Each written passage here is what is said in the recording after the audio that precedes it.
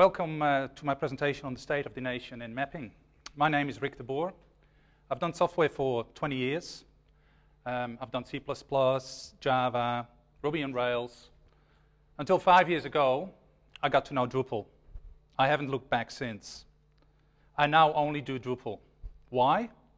Because in my professional career, I've never had more fun and I've never seen better results than when using Drupal.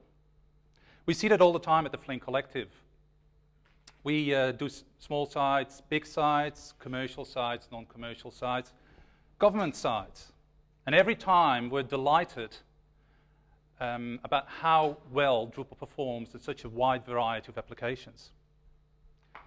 If there's any doubt in your mind, or in your boss's mind, or in your boss's boss's mind about plunging into Drupal, then I suggest you watch the video of Chong Vu's presentation yesterday, who showed how a big corporation, Suncorp, went from 0 to 30 Drupal sites in just a few years and with no regrets.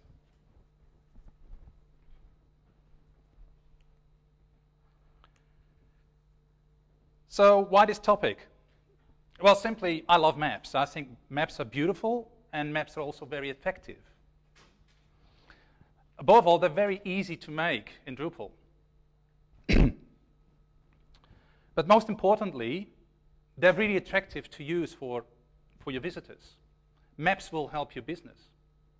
I started my mapping journey 6 months ago, and I started digging into Drupal, what was out there.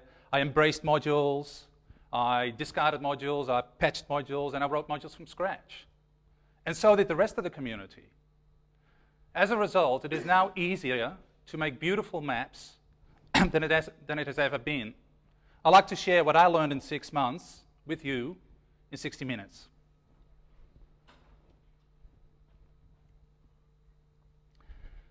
I've got 3 takeaway points. These points are my KPIs. My sponsor, which is me, will not buy me a return ticket to Melbourne if you don't remember these 3 things. So here we go. Number 1, think maps, not tables. Every time you see a map, I want you to think, sorry, every time you see a table, I want you to think, I can turn this into a snazzy map. Number 2, leaflet. We don't know what leaflet is yet, but just remember, leaflet. And number 3, you can do this. You can make beautiful maps that look $1 million in Drupal using only 6 modules and no coding.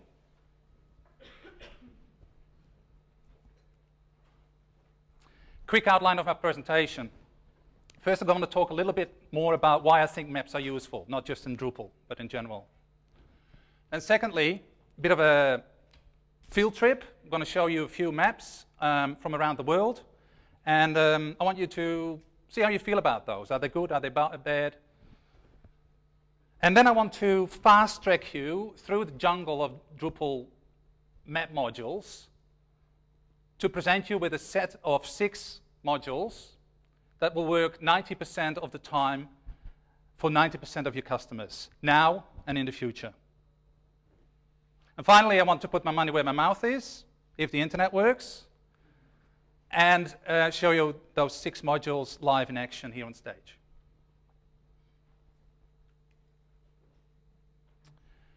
So why would you want to use maps? Because maps engage. Maps draw you in like no amount of numbers can. And engaged visitors care. And they need to care before they do something on your site. Dries said it in his keynote that in order to run a business on the internet, you need to first attract, then engage, influence, convert, and retain.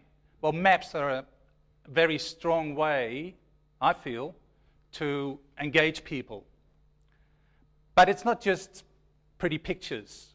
Maps also help to analyze data. They alert us to outliers. They reveal correlations. And I'm going to talk about that a bit more in my demonstration, that second aspect of maps, the analytical power of them. But whether it's a pretty map or a very analytical map. In both cases, maps send the visitor on a journey leading to actions. And at the end of the day, that's what you want. You don't want your customers to just look at your website. You want them to do things, like pick up the phone and buy your product or your service. Does anybody care about this? Don't think so. But you got to use maps well, because maps are strong visual elements. So they play a role in the image that you create and the perception that you create for your website and therefore for your business. So that may work out well, or it may work out not so well. So I want to take you on a little field trip. Oh, sorry, I forgot to mention about the image. If I see a Google map anno 2006, then I think, well, these guys are probably a little bit lazy, or a bit boring, or just plain corporate. But if I see a really creative modern map, then I think, wow, these guys are with the zeitgeist. These guys are cool.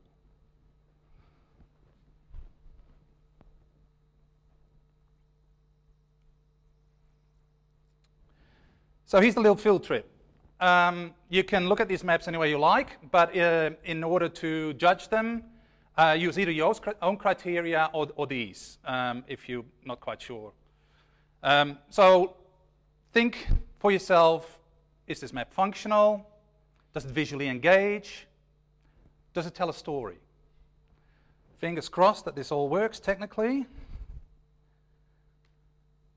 So hopefully, if I click on this, yay! Anyone remember the Great Fire of 1666 in London? Well, there it is on a real map. This is actually a real map. So you can scroll it and you can zoom in. And this is done by the wonderful guys of Stamen. It's so high-tech that it doesn't work on any browser but Chrome. And actually, there is so much computation going on. I don't know whether you can see it at the end, but try this at home by all means. If you look close on the screen, then you see all these pixels changing from chimney red to pumpkin orange and banana, and it's just fascinating to look at. And after a while, your machine actually heats up. The fan kicks in, because that's how much computation goes on here.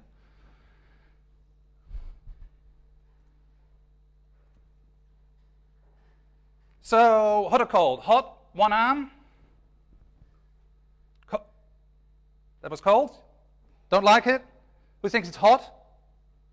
Yeah, me too. I think it's red hot. It definitely visually engages. Functionally, well, you can't really use that to go from A to B and navigate you on the road, obviously. But does it tell a story? Well, in a way it does, because when I see this, I think, whoa, if I ever need visualization, I'm going to call these guys, because they clearly have the technology. So, yeah, interesting example of a map. Okay, this one, maybe that one I can get live on screen as well. Yay! Okay, this is part of a website actually, and this part is a map of print shops and design studios all over the world. What the guy has done, he's used like a printing font to match the topic, which is kind of cool, and then also the canvas of the map is a toner style font. But it's not as simple as it may seem, because you see all these balloons here. I click on one, it zooms in to the next level, and all the underlying markers explode out. Until when I'm here, in this case in Chicago at the lowest level, we see the individual print shops. We can click on these, and we get a link to the website. So it's a very natural and beautiful way, animated way, to use maps to navigate the site, basically, because I'm using the map rather than drop-downs to get to a particular site.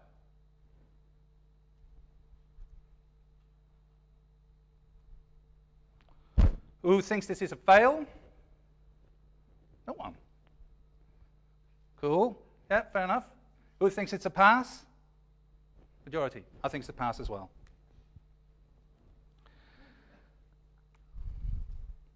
How about this one? This one I can't see live because the site isn't live yet. This is done by someone who contacted me and said, Rick, I'm using your modules. I made a beautiful map of places where you can buy a good drink in Belgium. Yeah, so he did the right thing. He started off with the first 2 of my recommended modules. And then I said, oh, you really have to use the other ones as well because you can get that beautiful marker clustering and you can navigate your way through Belgium. You can actually see that Belgium is there. So, unfortunately, this was the slide where he was going to redeem himself, but he never got back to me. So, sorry, young Frederick. Okay. What about this one? See if I can get this one live on. Okay, this is actually Foursquare. And this is what you get when you're in Coogee and you type in cold beer. And so, yeah, okay, it's a very attractive map. It's a Mapbox map. Foursquare ditched Google last year in favor of Leaflet, the rendering system, and Mapbox, the tiling system. So, very attractive looking map. Markers, well, they have just numbers in them. What do they mean? Not sure. But the thing that annoys me most, Foursquare is all about me, right? It's me surrounded by my friends and the restaurants. But where is me? I don't get a marker, right? And on top of that, we had a good laugh at the previous slide with all those markers on top of each other, looking like a scaly fish. Well, this is no better. Oh, but hold on, I can zoom in, right? So zoom in. Oh, yeah, I've zoomed in, but now my markers have gone north. Oh, pan, pan, pan. Do you see the difference between this one and the toner map? How easy the toner one was, and how cumbersome this is? Plus, I still don't know where I am. I mean, I'm new to Sydney. Where is Coogee on the map?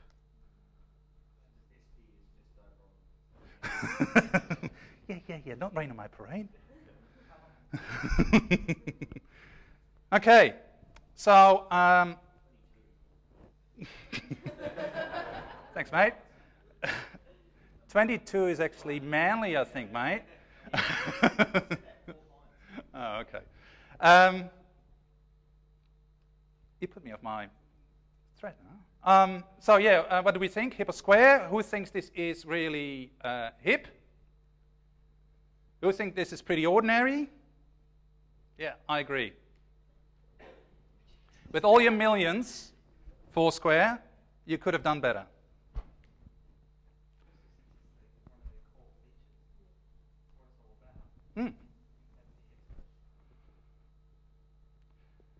Okay.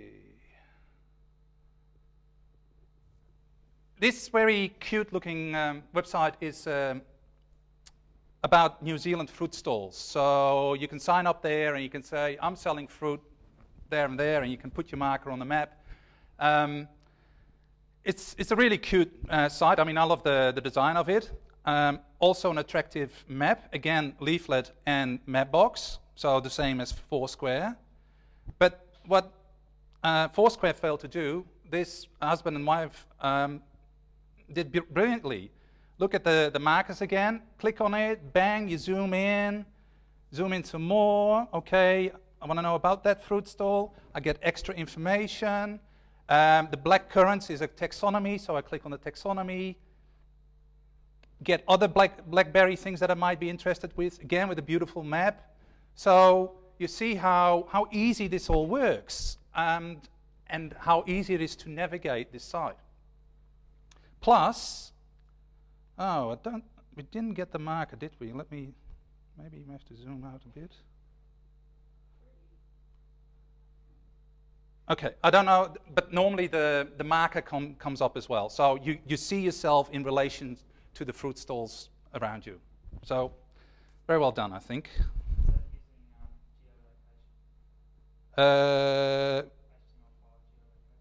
Yes, yeah, the HTML5 geolocation, that's right. Okay, so ripe or rotten? Definitely ripe. Very sweet indeed, I think. Okay, so in summary, what's new in 2013 compared to 2006?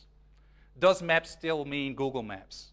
Well, I think we've seen some really fresh looks, and none of them were, except one, I think, were Google. So we've got a lot more choice. But there's two other aspects that have changed since 2006, and both of them have to do with mobility. The first one is that people use mobile phones now more than ever, and that means that, and they want to know where they are, they want to be the center of the map. And in order to do that, like Sean said, you need new technology, which is HTML5. An IP address lookup is not going to cut it if you want to look to show where someone is on a mobile. The second aspect of mobility is that phones and tablets are not as powerful as a desktop. So ideally, you want to work with a mapping package that is optimized for mobile, that is lightweight and doesn't require huge downloads or huge CPU power in order to bring the maps to you. So when I started digging around in Drupalland for modules that would help me with my maps, I soon found that there's many to choose from, but there's really strong dependencies as well. So you can't say, okay, I'll pick that one for my coordinate storage, and then I'll pick that one for filtering, and I'll pick that one for to show the map. It doesn't work like that because one module will only go with one or two other modules. I also found that some really obvious things that I thought every mapping module would have, like calculation of proximity, filtering by distance, that sort of stuff, that they would all have that. No, not so. And of course, like any other set of Drupal modules, they have different levels of maturity, different levels of the size of their issue queue. So it is really a jungle out there. There's an attempt made on the Drupal documentation site, that's this URL, and that shows in a tabular form the various modules, what they can do, what they can't do, who they interface with, etc. I'm not going through that because if you know of specific needs, then focus in on those, and then soon you'll find that a number of them will drop by the wayside if you want to get deeper into that. I moved this whole story about the anatomy of maps to the appendix due to lack of time. But if you are interested after this session to read some more, then I encourage you to look at those, because it's got some interesting quotes from people I met on my journey as well about what they did, how they started off with, say, open layers and then ended up with leaflet for various reasons. It also explains a little bit about the 4 or 5 parts to every map and how those map to Drupal modules. For now, I want you to just remember 2 use cases. One is pretty much the traditional way, like the maps we've seen so far, whereby the coordinates are entered by the users of the site, either an administrator or people that from the public or authenticated users that sign up, and they put location-related info in.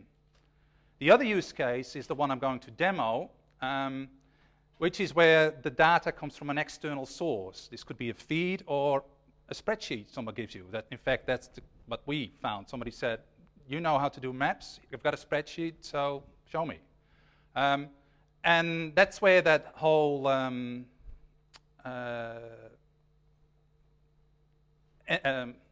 analysis of the data really comes out, and you can really see how the maps start to navigate your mind, basically. It's not just looking at the terrain or navigating the site. The maps that we'll show in a minute help you think about the data, and that can only be a good thing. So I said there's many moving parts, and you can read about all of that and the pros and cons in the appendix. However, I don't want you to go away thinking this is going to be hard, because it's not. If you just have the right set of modules, then it's easy. And that right set of modules has already been picked for you. Okay, so here's the great mix. Talk a little bit about that. There are at least 4 modules for coordinate storage in Drupal. This one, the latest version, is my favorite because it does, well, one thing and does it really well. It also sets you up for the future. If you were talking here about markers only, but if you want to do, say, the boundary, the border of a country or a suburb, then you can use polygons, and that's all covered by this module as well. The second one is views. To some of you, this may be bad news, because views is a bit of a cockpit. It's a bit of a beast, but you will have to tame the beast. I'm sorry. Your site builders and views goes into core version 8, and you wouldn't want to be a site builder if you don't know all of the core modules, right? So if you don't know a whole lot about views yet, then now is maybe a great time to start. And the third module is Leaflet. Leaflet is a Drupal wrapper around the Leaflet JavaScript library. And it's one that is very lightweight. It's been written from the ground up to support mobile. In fact, it's only, the download is about 28 Ks. And if you compare that to one of its competitors or alternatives, maybe, let's say OpenLayers, that one is, I think, 900K. Maps are built up of tiles of about 20K, say. If a map has 10K, so you've got 200Ks of tiles, then Leaflet has already shown you 4 maps in the time that OpenLayers takes to just load its JavaScript. So that's a big difference. If you use those first 3, then you sort of get to the level of Foursquare, right? So you don't get a marker showing your own position. You don't get coloring of markers based on a taxonomy or something else. You don't get centering options. You don't get clustering. So the next module brings it up one level above the mediocrity of Foursquare. And then those other 2 are really small modules that give real bang for your buck. Leaflet more maps. I think it's 100 lines of code or whatever, but it gives you 20 more maps just from a drop-down. You don't have to switch to a different set of modules to get a different map. No, maps are all in drop-down, and you pick the one you like. Okay, so I'd like to rip into the demo, if everything works. Okay, so a little bit about this data set I'm going to show. So this data set was given to us as a spreadsheet, and with the idea of turning that into a map or multiple maps and see what we could find out about that data set, what would reveal itself. The data set is a weight loss program that was done in the Melbourne area in 2 towns, Thomastown and Dandenong. And it contains 4 groups. So there's the control group, people that did not take any special diet or do any special exercise. Then a diet-only group, an exercise-only group, and a diet plus exercise group. And we follow these people on their quest to lose weight through time. The website here is just a standard out-of-the-box Drupal 7.19 install. No tricks, no use, no caching, no styling, no nothing. Okay, and the map is here, hopefully. Cool. Okay, so I thought I'd start with just a satellite view.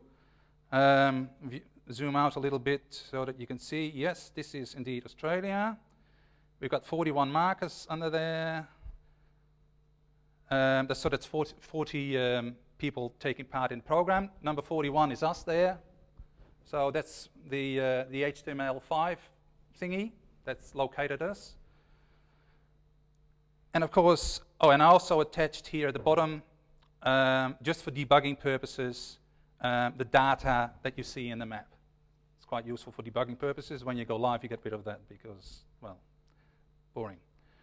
Okay, so I've also put in some controls on the right. There's 5 of them, and these allow us to slice and dice the data in different directions. So the first one is for the various groups: control group, diet only, exercise only, and diet plus exercise. And then there's a few sliders for weight. So the first one is for start weight, and then the second one is for the weight at each of the weigh-ins. So the weigh-in is also a slider there, and we can progress this through time. So to give you an idea about the slicing and dicing capability, I can, for instance, look at all the people that start with a weight over 88 and then come out with a weight under 88. And it instantly zooms in, and we can see instantly that in Thomastown there's 3 people that do that, and in Dandenong there's 6. So you can instantly ask yourself, well, why is that? Why do people in Dandenong have a higher weight to start with, but then they tend to lose it more so than the people in Thomastown? So we're already starting to elicit information from that data set through maps. Okay, just going to put that back a little bit. Okay, so and the clustering, of course, works beautifully. Every time I pick it and I go, ooh, I love it. But the clustering here is perhaps not so great if you want to compare those two sub-data sets. So we've got Thomastown and we've got Dandenong, and we want to see them on the map simultaneously. And with clustering, you can only zoom in on one town, of course. So we kind of want to zoom in on both at the same time. So I'm going to have to log in as an admin.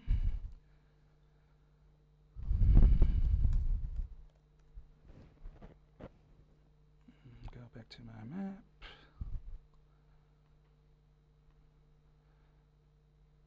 Okay. So, in order to do that, first going to enable another attachment. So I created a second map, which is basically a copy of the first one, except that this one will filter by Dandenong. So I'll just enable that one, and then I'm going back to my first map. And at this point, it's probably a good thing to drive into a little bit of detail. So this is a standard views interface, and we know we saw all these other modules, and all of them have some simple configurations. All of those configurations are channeled into one additional setting in your familiar views interface. This is the format selector that you probably know. Normally, you would not see the map Google via IP geolocation and the map leaflet in there. That's provided by the modules that I've installed. If I had installed open layers as well, then there would be a third one saying map via open layers.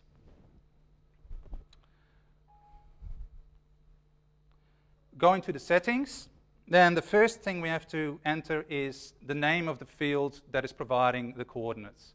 The reason why this is not a simple drop-down is for the esoteric cases, whereby a module may provide the coordinates in a kind of non-standard way, and then the table will have a non-standard name, and therefore we can't have a simple selector. We have to give the name like that. In this next selector, though, we can just show the fields from the view. So what we're showing in there is, in the view, are the ones that we see here in this drop-down. So it's things like their name, the group they're in, the gender, their address, start weight, end weight, etc. They show up here in this drop-down for the differentiator. A differentiator is any column or any field in the view that you select that you want, whose values you want to differentiate the marker colors by. Obvious examples are a taxonomy, content type, but it can be any of the columns in your view. In fact, it can even be an expression. That's what I've done here. I've created an expression in views, normal way, called weight loss, and that's simply the difference between the actual weight at the weigh-in and the start weight. You could have argued that maybe that should have been a percentage rather than just a difference, but then we get into divisions and multiplications, and it sounds way too much like coding, and this is a no coding session. So just the difference. So the difference between start weight and end weight, that's the weight loss. All right? And then we can specify ranges. So over 10, we say, is green. If you lose between 5 and 10 kilos, then you get the yellow marker. If you lose between 0 and 5, orange. And if you gain weight, you're in the red zone. Okay. So you can add as many of those associations as you like. Okay, then here's a few centering options. The one that it's currently on is the auto box, and we saw that when I went into the map, it zoomed in exactly to the level to put a frame around all the markers on the map. So that's why we had Coogee all the way up there and Melbourne all the way up there. That form of centering is now not appropriate, so I'm going to pick this one of the 5 others. Because I don't want, I want two separate maps, and I don't want Coogee to be in that, because I want to concentrate on Thomastown. Okay, so this is where Leaflet More Maps comes in. It does one thing and one thing only, and it's this drop-down. Without it, the leaflet model gives you 1 map. With Leaflet More Maps, you get 20 more. So we've had the satellite map. Maybe I'll try the street map. And I want 2 small maps, so I'm going to turn this into a 275 pics. And this is the only configuration you have to do for the marker clustering. It's the radius within which a bubble guzzles up all the markers around it. So if you make it really big, then you get a big radius. But now I'm going to leave it open because I don't want it at all. Never thought I would say that. But so that by doing that, it will show you that. Yes. But luckily, this is a small population. And we have lots of colors as well. So there's 2 ways that we get around that. Okay, I forgot one thing. Of course, live demo effect. I now have to add a filter so that only the people from Thomastown are shown in this top map.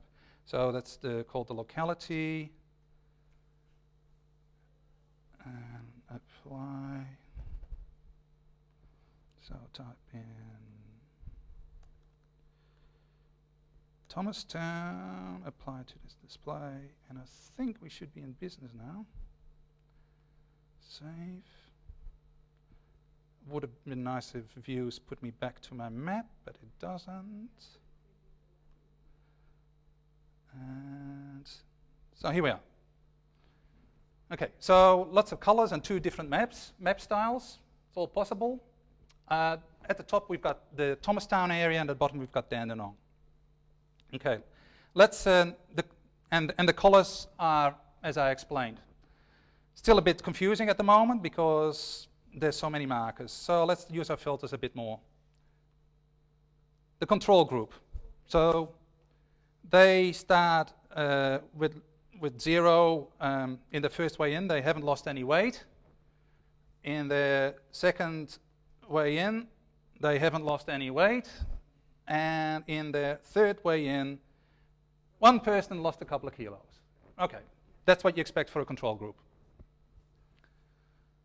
How about the diet only? Go back to the first one. Okay, so after a month or whatever it is, few oranges, so lost some weight. And at the end of the program, a few greens appear, so they've done a bit better. And finally, of course, diet plus exercise group at the same point, lots of greens. So you kind of expect that, but you can imagine using data sets where you have no idea what is there hidden for you, but with a simple number of sliders and colored maps, you can reveal so much information. Was it all smooth sailing, though? Is there more we can discover? For instance, this lot here, they started off like so. They ended up with lots of green. What happened in the middle? Oops. Few people regressed. Some yellows have turned orange. A couple of green ones went yellow. What happened? Any idea, anyone? That's it. If you look at the balloons, then this Clarence Simpson, by the way, all the names are fake, to protect the innocent. She had a weigh-in at 25th of January, so that's after Christmas and in the Australian summer holidays. This person, Leonie, she had a weigh-in on the 15th of January, so I think you're right. So that's something that we would never have found by just looking at a bunch of numbers. And maps have helped us to dig up that information.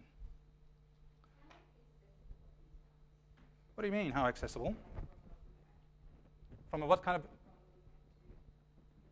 of... don't know, is the answer. Yeah, basically you'll have to just the leaflet guys, the open layer guys. And,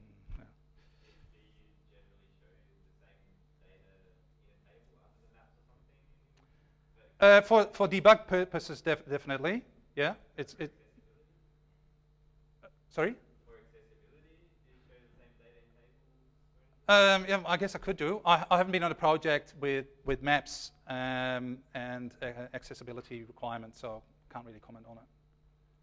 But for myself, I like a table at the bottom to debug, because if a map shows up a blank canvas, you go, what's going on? Is the internet down?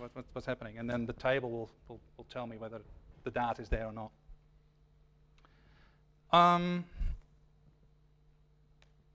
Okay, I think I'm going into my closing words.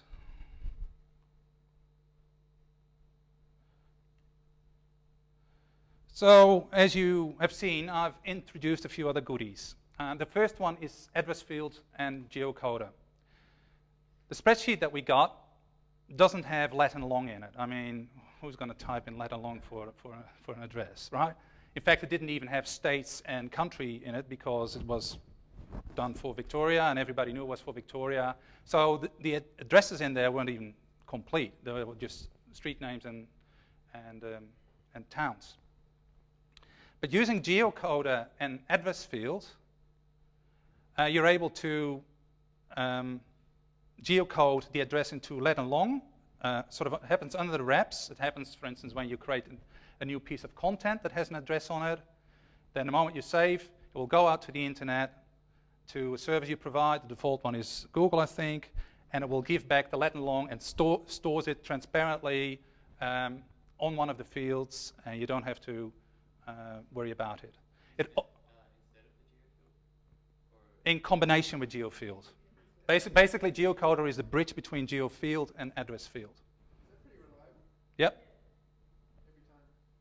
Every time? Well, yeah. Address field requires you to enter it in a consistent format. Address field knows about the way addresses are done in the various countries. So when in Australia, it will know that a postcode is 4 digits and not letters as well. And and in different countries, maybe a different way, and it knows that because it uses.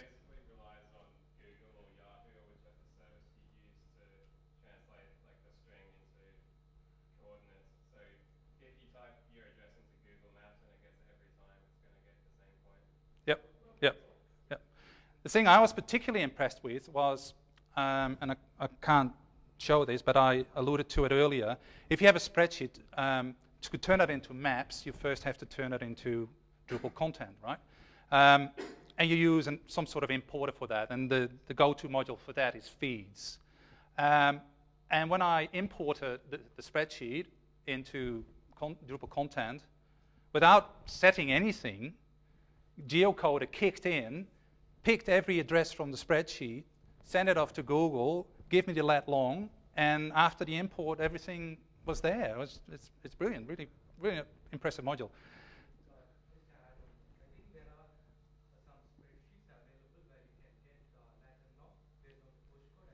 Okay, so then you don't have to rely on the Drupal module. Okay, yeah, cool, thanks. So the second module that I sneaked in is Views Global Filter. It's kind of your normal views exposed filters on steroids.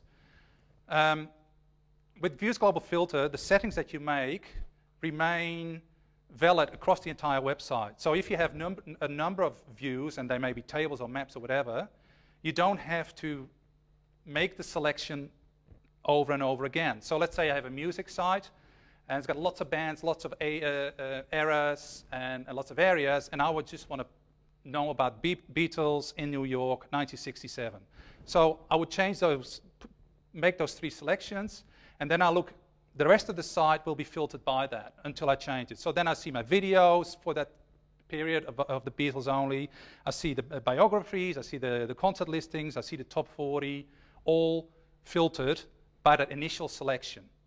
But on top of that, Views Global Filter adds a number of interesting widgets because it honors the original widget that was specified on the content type. So for instance, you love hierarchical select, right, for your taxonomy. I do.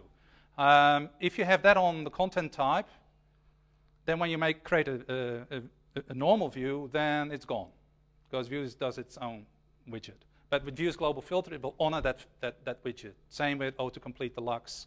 And also the same with Slide with Style. That's the one that was used to do those sliders. One little problem with Slide with Style, it uses a range, right? We set for a float or an integer. You don't want to be filtering for one particular value. You don't want to filter all the people that are exactly 70.5 kilos. That doesn't make sense. You want to have a range.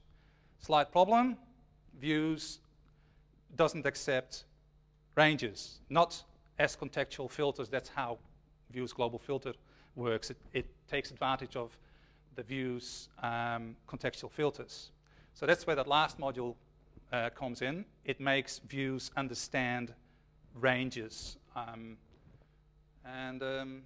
Yeah, that sort of completes the picture. Okay, a few things we haven't shown. We only showed markers. You can do some really cool stuff with polygons. And with the marker algorithm, works great, and all the clustering and that, up to about 5,000 markers. Then things start to fall apart a little bit. And of course, people have already come up with new solutions, and they tend to involve doing all of the clustering on the server and then send the result back to the browser, because all this stuff is happening in the browser using JavaScript. So I've put some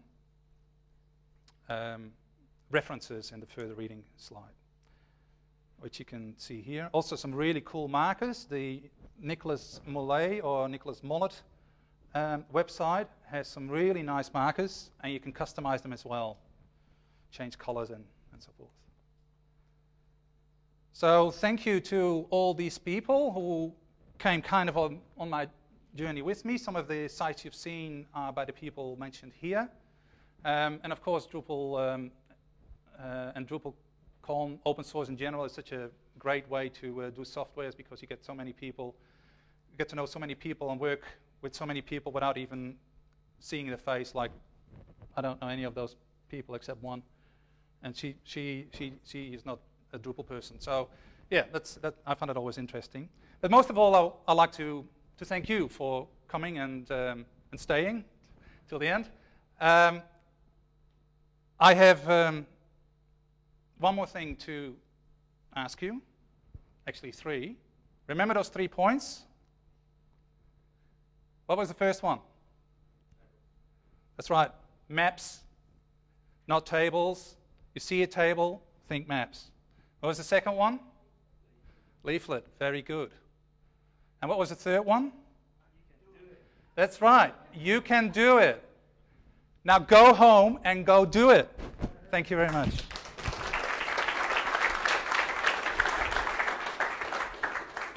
Any questions? Oh. Okay. Yeah, leaflet ones do. Yeah. Oh, sorry. Did everyone hear the question? Oh, the question was, do the maps work in mobile and that they support the pinch and zoom controls? And the leaflet maps do.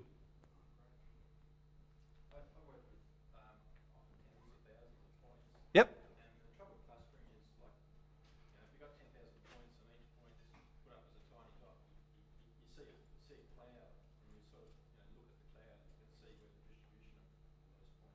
Yep.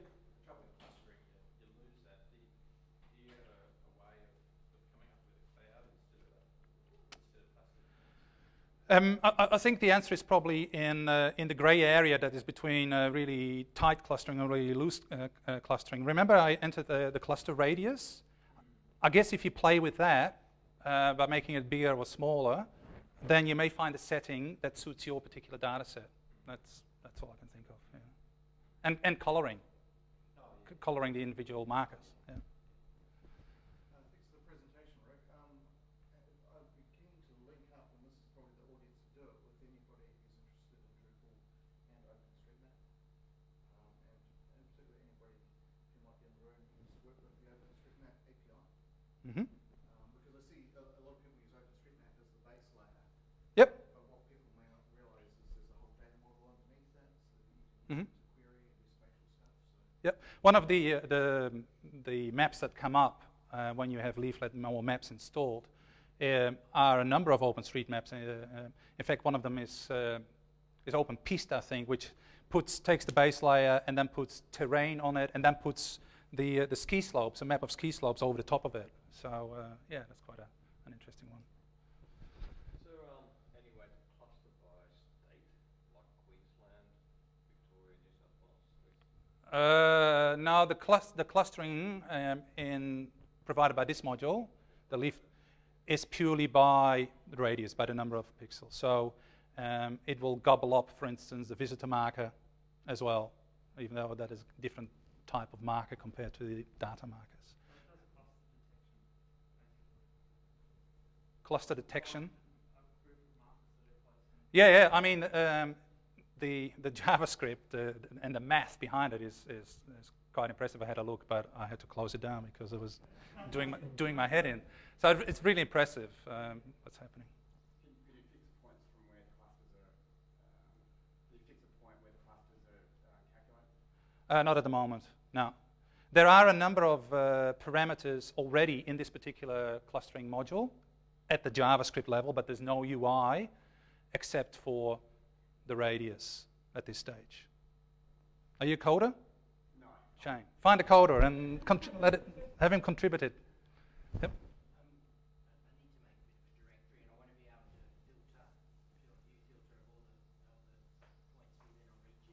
Yep.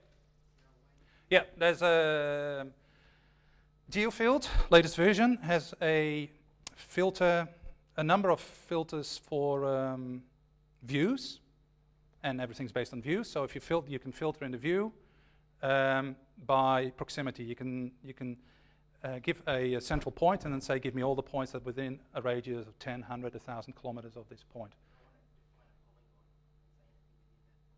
Oh, I don't know of an off-the-shelf solution for that.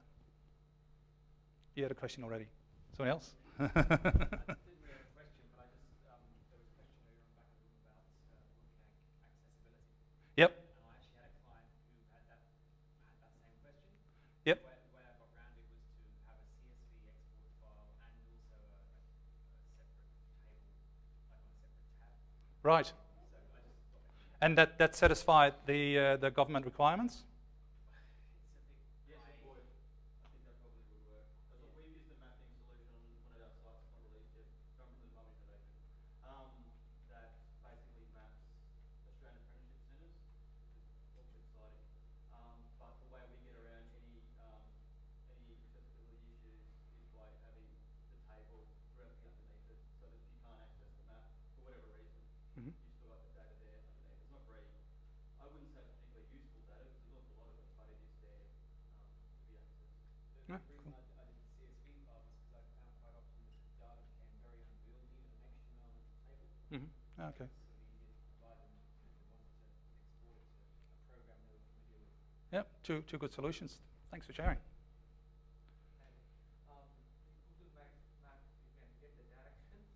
How easy it is to What do you mean by directions? I'm at a position A and B. So Oh, and it will tell you the route. I haven't come across that as part of the basic options within this set of modules. Yeah, I've used that sort of stuff myself, but no, it hasn't come up as out of the box options when using these modules. I have built something like that using OpenLayers. Okay. You can start putting in like routes, and then it's not quite the same, but Mm-hmm. I think it's something you could build. Mm-hmm. Yeah. I mean, OpenLayers has been around for a while, and there's quite a few modules. But when I started with maps and OpenLayers, I was baffled about how hard it is. I mean, it starts off with, if you want to create one map, you have to create two views. You go, what? You know, for a beginner, to get your brain around that. And Vin Jones, one of the people that I'm thinking there, also went on a similar journey. He had to use OpenLayers initially, at least, because that's what the company he worked for used. And he also said it was quite buggy, it was hard to use. But then in the end, there was one specific thing about OpenLayers that he liked, or that he was required to supply, that had to do with a layer switcher done in JavaScript or something.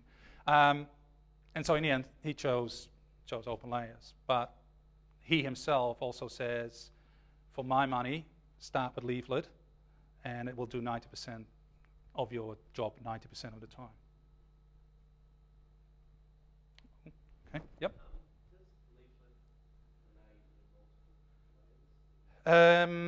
It is there in the JavaScript, but it hasn't really been brought up the surface in the Leaflet Drupal module. Yeah.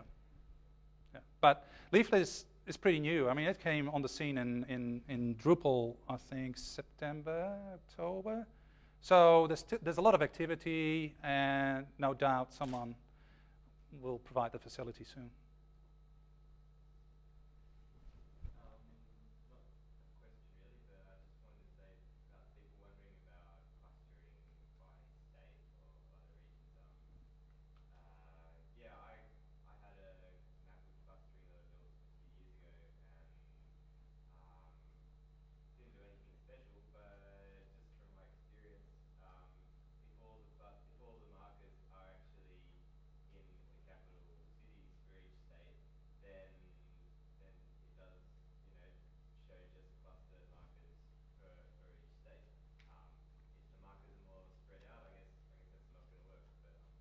Yeah, so you're saying it comes about naturally, purely because all the people flock to the city, and so the population of the state is pretty much the population of the city.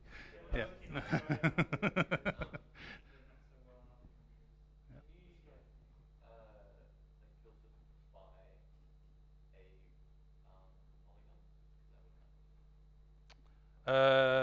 Maybe. I haven't researched that.